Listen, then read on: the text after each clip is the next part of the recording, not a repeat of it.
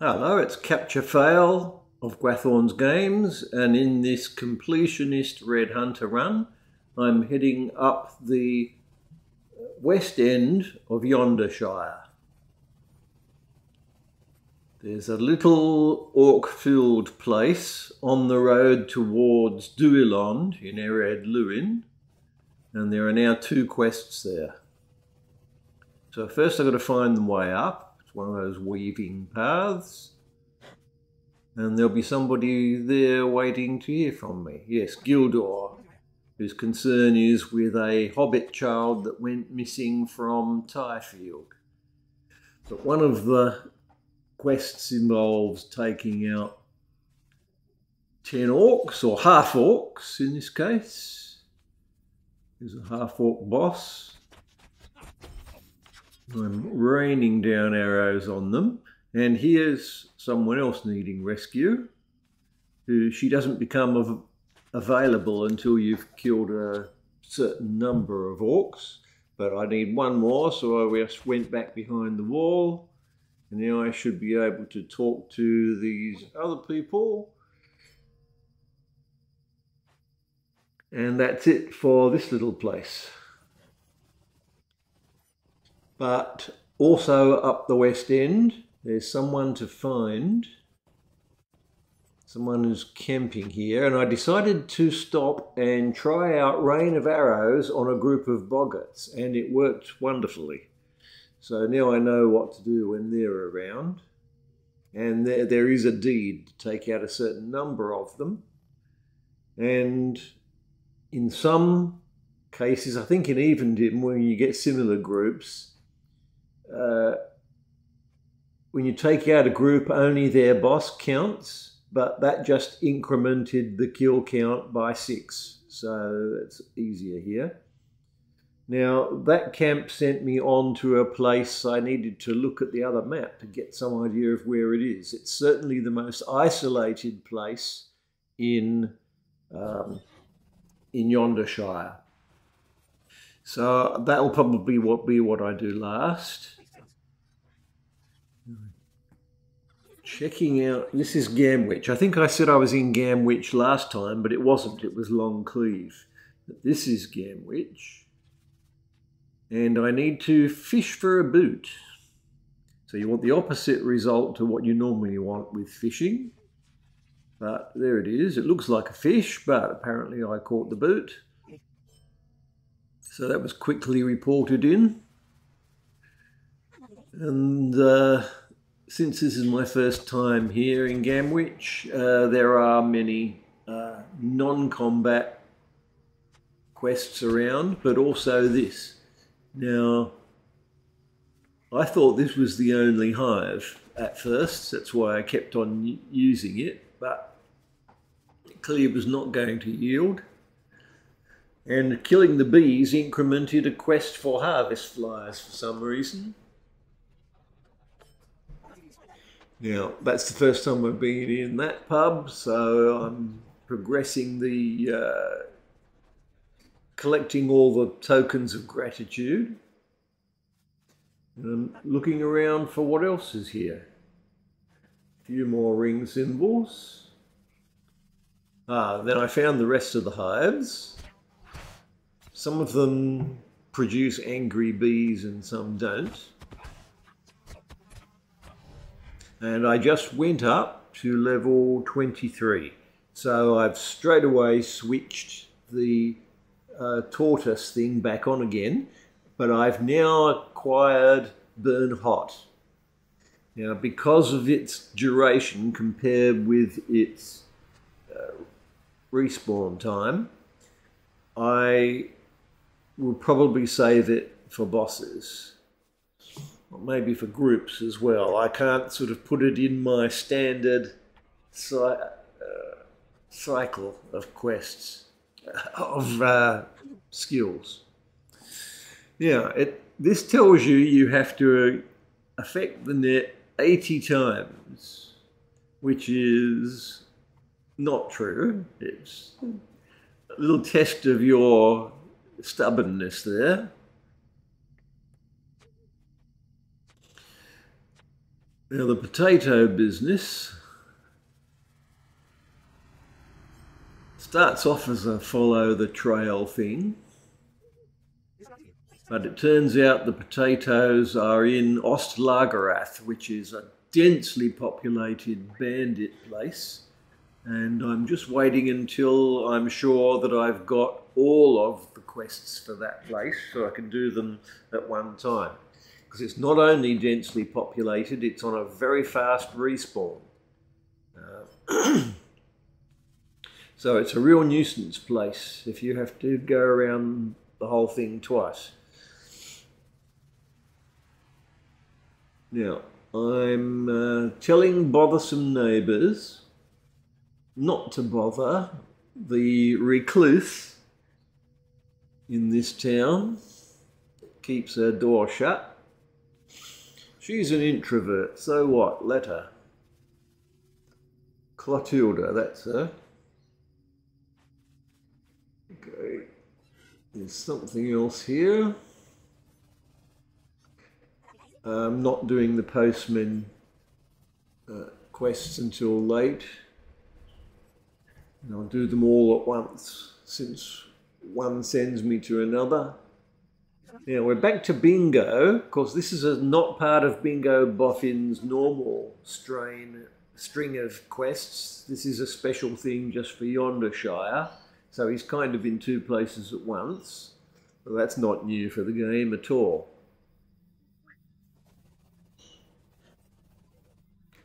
Now, taking the stable ride back to No Bottle because there are new things cropped up here. Now, the Boffin family, there's a non-combat sequence here, goes on for quite a while, but to do with them moving into a new house.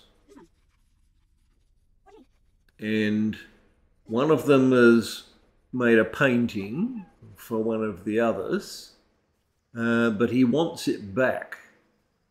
That's how it ends up.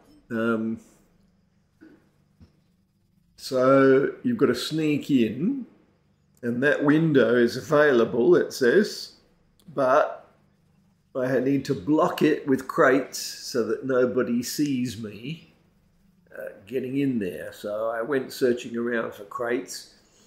The message on the quest list on the right changes, and I didn't notice that at first, to tell you exactly where they are.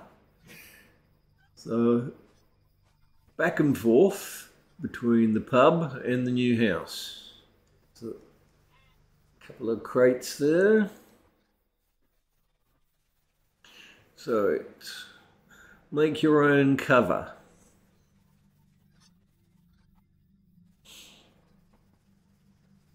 Right, that's enough. So now we plot to either I steal back the painting or I distract them while Dinnerdash takes it. Now I found it, but somebody's coming, so I stash it somewhere else.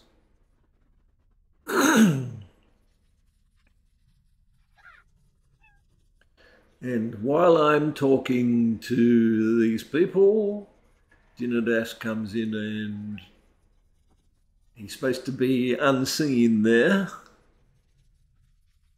And eventually hear him shout because he found it in the place where I stacked it. So he's out and he can adjust the painting, whatever he wants to do.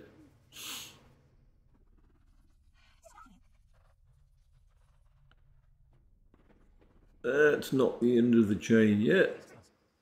Now these two boffins each send me on a new quest, so there's now a parent quest. Should I take that off the list so it doesn't confuse my pointer on the mini-map? Possible hiding spots for the painting.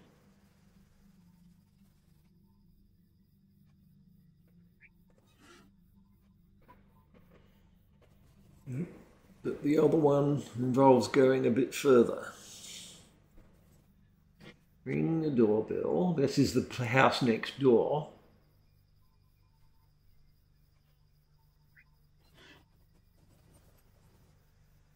Ask nosy hobbits what's going on. So they actually have a positive use instead of stopping you from delivering the post.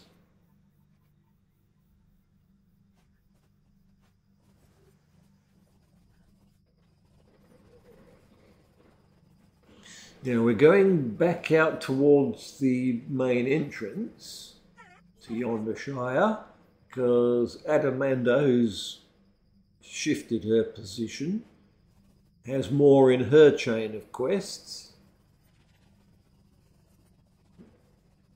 So I'm heading back to the stable, going back to Tyfield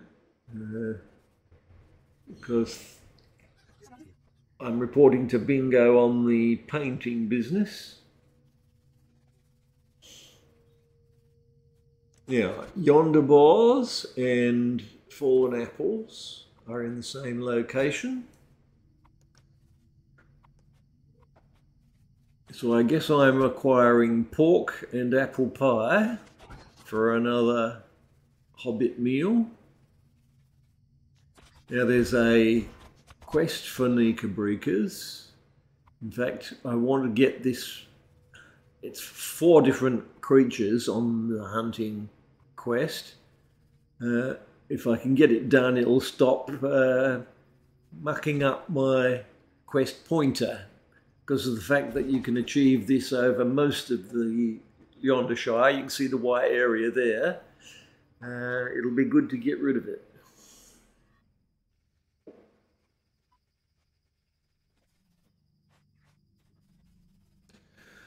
So there's somebody right up the top, yeah, to do with, that's baking the pie, or I don't know if I was baking a meat pie and an apple pie there, but only one is needed, but it's to trap a named lynx here. So we're in an instance. Put the bait down, hang the net, and try to see what's going on. Ashenfell, that's the lynx's name, and it's apparently buried under all that netting at the moment. But another nosy hobbit comes to interfere. Tells Adamanda, also known as Diamond, that riding into battle on a lynx's back is a silly idea. So now we're going to find the den, but while I'm here, I can handle 2 parts of the hunting quest, wolves and bears.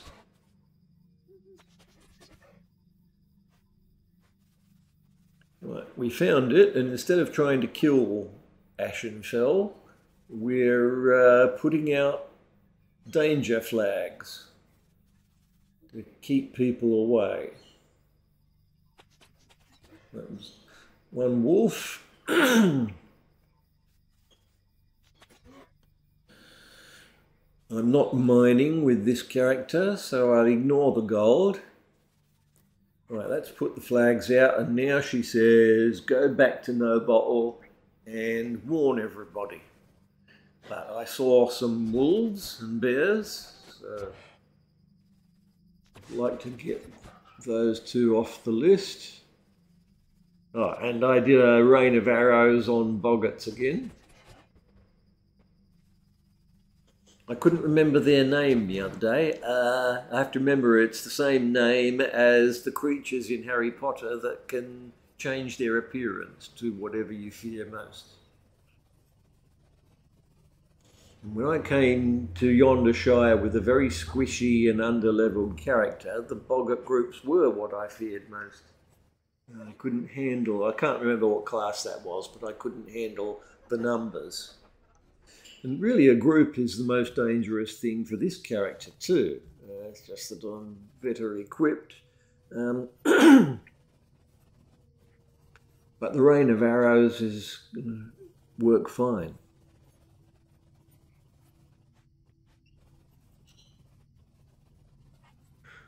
Okay, now I want knickerbockers and shrews, the other half of the hunting quest, and I just gave in the last warning about the lynx. So back to Adamander Diamond.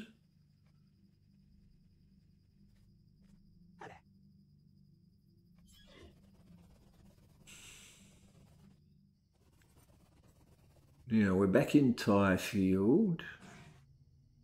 No, we're at Longcleave. Mainly just to hand things in, but this is the end of a couple of quest chains.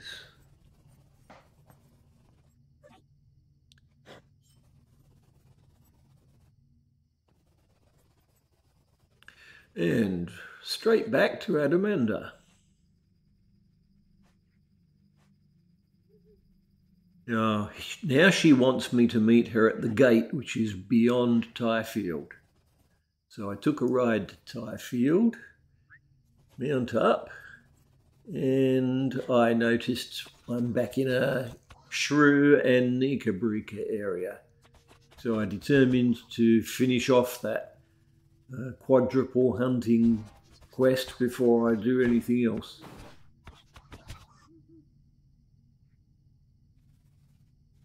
So I started doing using the hunting ability for shrews again, though there turned out to be one right in front of me.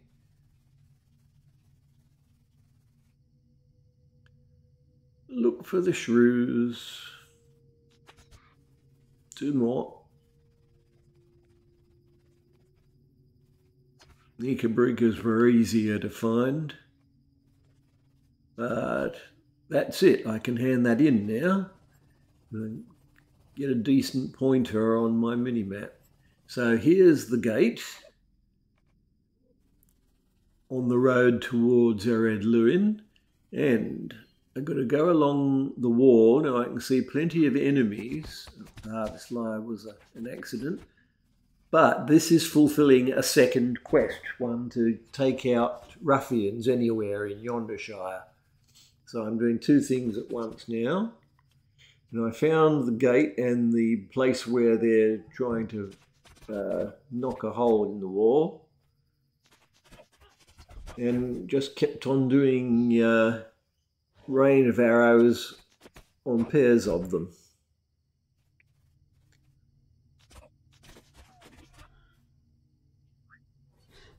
Right, report in to Diamond. Hello, Diamond. Now back to Noble. No, I came back to Gamwich first, but I've been sent back to Noble. Now I checked and made sure I still had every quest on the list. It turned out the ring symbol at Noble was just the parent quest, so that wasn't really the right place. Well, I'm getting to a point where I think I've got 3 quests at Ost Lagarath in the north, and one of them is a mithril point, so once I've handed that in to him, I'll be going soon. Oh, the upset hobbits. Yeah, I did this first. 20 of them in different villages, but you can't do this any sooner because it's on the end of Fredegar's long chain of quests. So I'm doing the Noble upset hobbits first. There are really 4 villages here, but there are 2 other stables, which are just sort of outposts. And I haven't tagged either of those stables. I've had no need to go past them except when I was carrying a package. So I couldn't do it then. But you can see all the ring symbols on the map in all 4 of the places. When I did this for the first time and didn't know, which quests were going to lead to quest chains, I did this right near the end, and I did hunting the shrews right near the end. This run will be a bit more efficient in terms of not going to places multiple times or more times than I need to.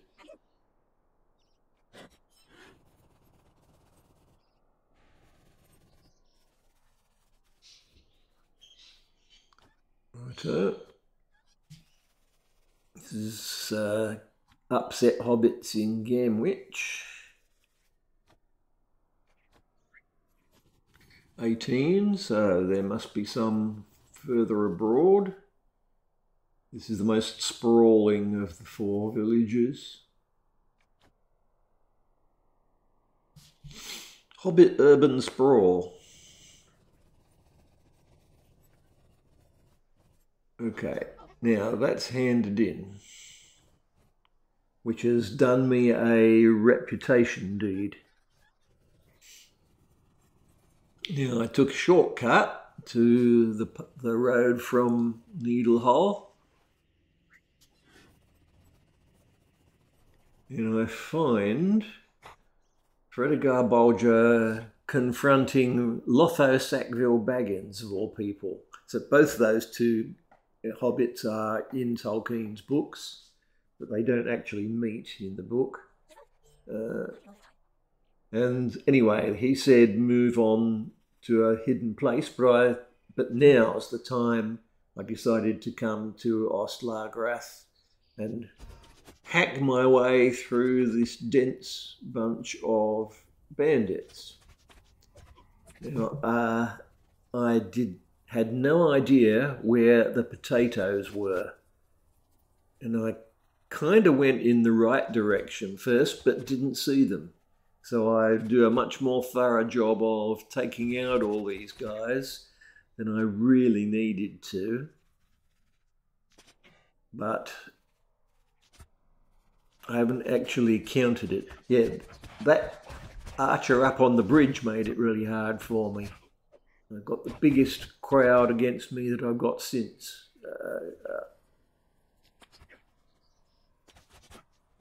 But I have to go to these crates of suspicious goods. Again, I think I'm getting fragments of a map or a document of some kind. Oops, stuck. Again, Yondershire. When I first did Yondershire, I came here under-leveled and squishy and found that I was getting too many opponents at once. But now that they're blue and now with Rain of Arrows and low cut, I can handle it. Right, now the potatoes are actually in that rotunda in the middle there, but no matter what angle I looked at it from, I could not see it. So I assumed it was over the other side. And with experience turned off, I'm not getting any experience for taking out all these. I had to use the map to make sure, or to try and find the potatoes, but it was only highlighting the entire area. Now you can see from that poacher how quick the respawn is. And these guys are back, but the one place I hadn't been to was up these stairs. So I thought that must be where the potatoes are. Maybe they're in one of these supply crates, but no, they're the usual supply crates that just give you random stuff. I don't think I've ever found anything really good in one of those crates or corpses, random corpses, any of those treasure yielders. But I tried them anyway. I thought, what, did I miss it down on the low level?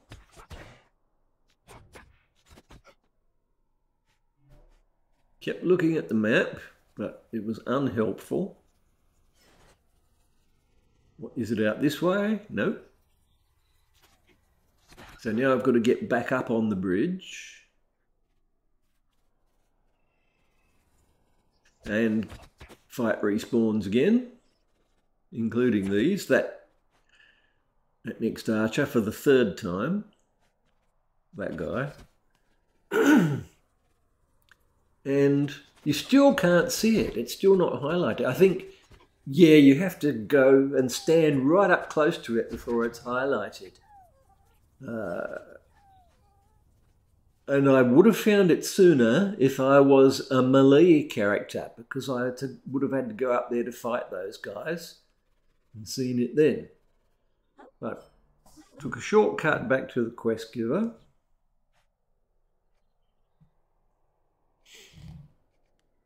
Yeah, I hope I don't have to return there again. But that was 3 quests at once being fulfilled.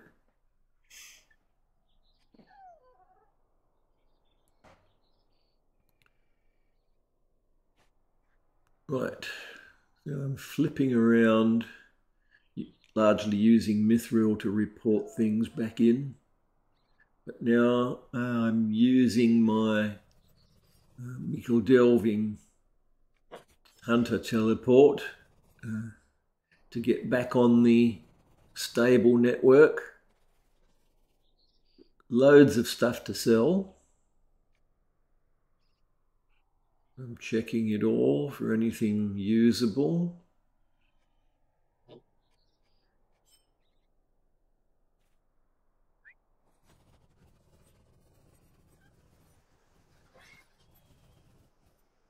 When I did crafting for level 22, I didn't get myself new jewellery from my jeweller because I still was using stuff from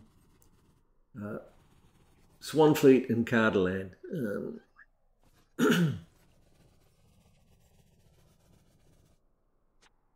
But I will be making myself a full set when I go to level 32 here. Yeah. Gamwitch is still generating new quests. Herbs, guarded by wolves, which I no longer need.